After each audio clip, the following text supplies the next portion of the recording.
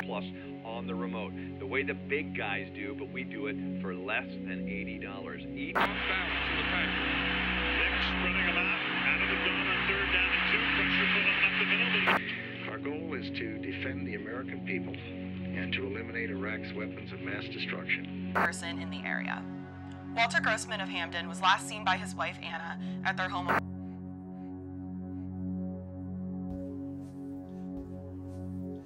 Hello there.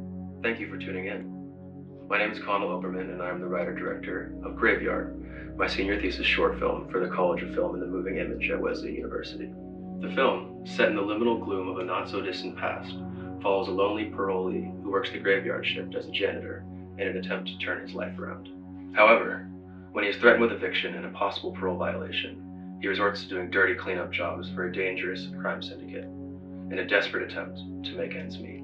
With each disposal and burial, he sinks deeper into moral obscurity, even pawning off the victim's belongings for extra cash.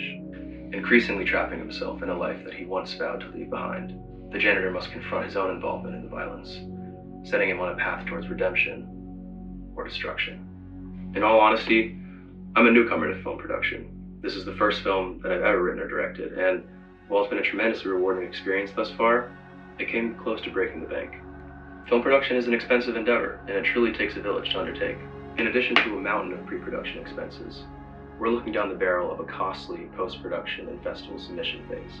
With your contribution, we can cross the finish line and officially bring this film to life. Thank you for helping me bring my ideas to the screen, and stay safe out there.